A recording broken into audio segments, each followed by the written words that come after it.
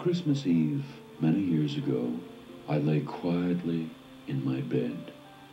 I did not rustle the sheets. I breathed slowly and silently. I was listening for a sound a friend had told me I'd never hear. The ringing bells of Santa's sleigh.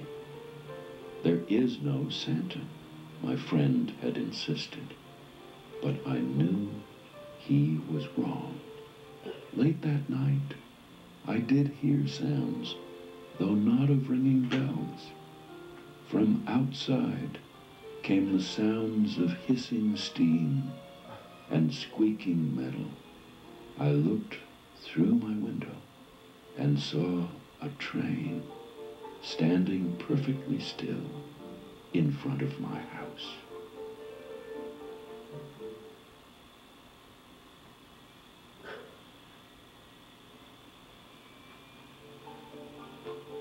It was wrapped in an apron of steam. Snowflakes fell lightly around it. A conductor stood at the open door of one of the cars. He took a large pocket watch from his vest, then looked up at my window. I put on my slippers and robe. I tiptoed downstairs and out the door. "All aboard!" the conductor cried out. I ran up to him. "Well," he said, "are you coming?" "Where?" I asked. "Why, to the North Pole, of course," was his answer. "This is the Polar Express." I took his outstretched hand, and he pulled me aboard.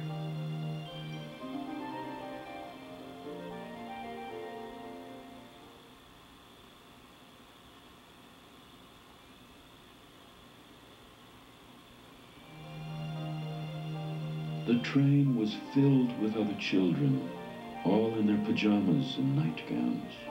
We sang Christmas carols and ate candies with nougat centers as white as snow. We drank hot cocoa as thick and rich as melted chocolate bars. Outside, the lights of towns and villages flickered in the distance as the Polar Express raced northward.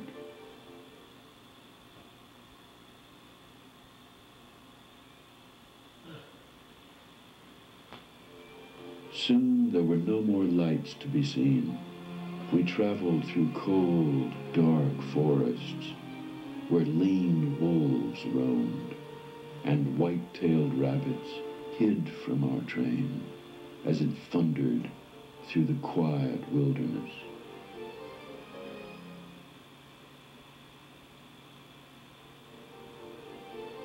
We climbed mountains so high it seemed as if we would scrape the moon. But the Polar Express never slowed down. Faster and faster we ran along, rolling over peaks and through valleys like a car on a roller coaster.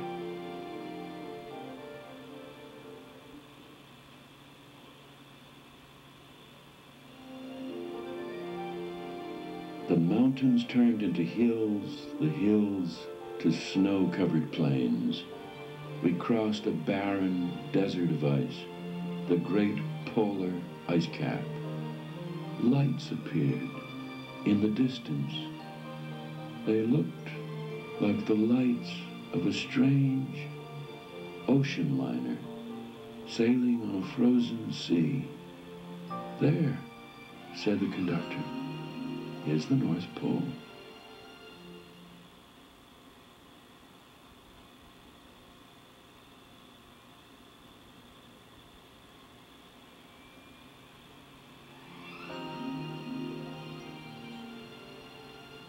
The North Pole. It was a huge city, standing alone at the top of the world, filled with factories where every Christmas toy was made. At first, we saw no elves. They're gathering at the center of the city, the conductor told us. That is where Santa will give the first gift of Christmas? Who receives the first gift? We all asked. The conductor answered, he will choose one of you.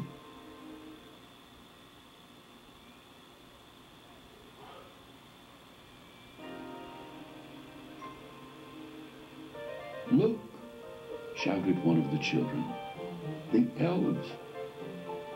Outside we saw hundreds of elves.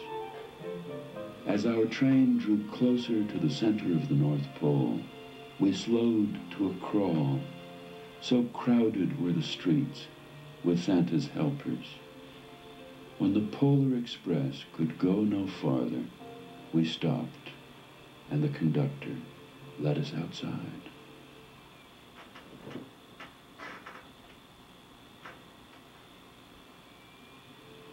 We pressed through the crowd to the edge of a large open circle. In front of us stood Santa's sleigh. The reindeer were excited. They pranced and paced, ringing the silver sleigh bells that hung from their harnesses. It was a magical sound, like nothing I'd ever heard. Across the circle, the elves moved apart, and Santa Claus appeared. The elves cheered wildly. He marched over to us and, pointing to me, said, let's have this fellow here. He jumped into his sleigh. The conductor handed me up. I sat on Santa's knee, and he asked, now, what would you like for Christmas?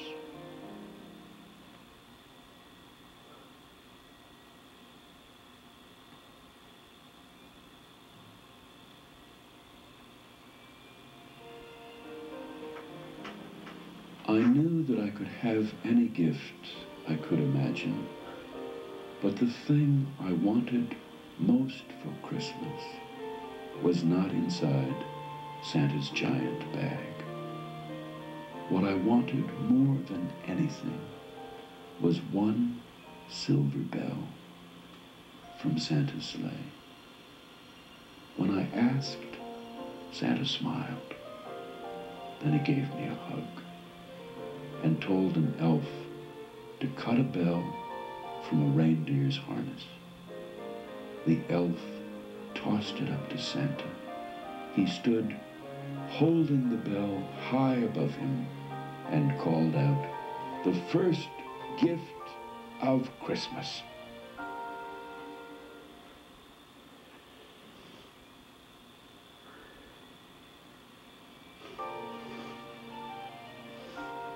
A clock struck midnight as the elves roared their approval. Santa handed the bell to me, and I put it in my bathrobe pocket. The conductor helped me down from the sleigh. Santa shouted out the reindeers' names and cracked his whip. His team charged forward and climbed into the air. Santa circled once above us, then disappeared in the cold, dark, polar sky.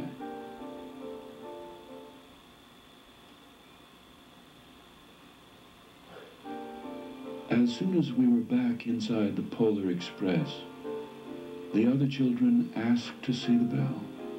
I reached into my pocket, but the only thing I felt was a hole. I had lost the silver bell from Santa Claus's sleigh. Let's hurry outside and look for it, one of the children said. But the train gave a sudden lurch and started moving. We were on our way home.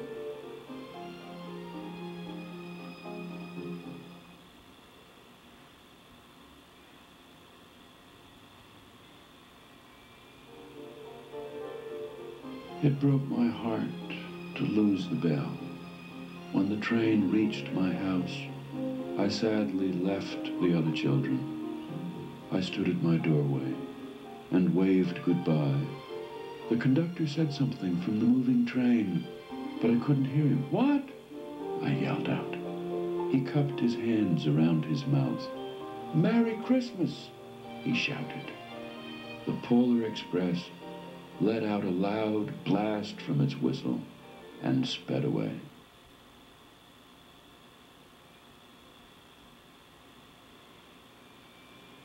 On Christmas morning, my little sister Sarah and I opened our presents. When it looked as if everything had been unwrapped, Sarah found one last small box behind the tree. It had my name on it. Inside was the silver bell. There was a note. Found this on the seat of my sleigh. Fix that hole in your pocket. Signed, Mr. C. I shook the bell. It made the most beautiful sound my sister and I had ever heard. But my mother said, "Oh, that's too bad." "Yes," said my father, "it's broken." When I'd shaken the bell, my parents had not heard a sound.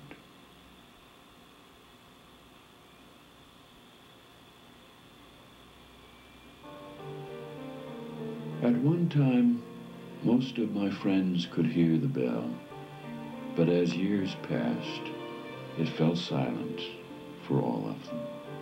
Even Sarah found one Christmas that she could no longer hear its sweet sound. Though I've grown old, the bell still rings for me, as it does for all who truly believe.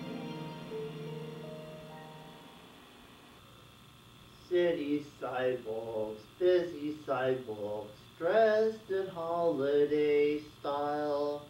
In the air there's a feeling of Christmas. Children laugh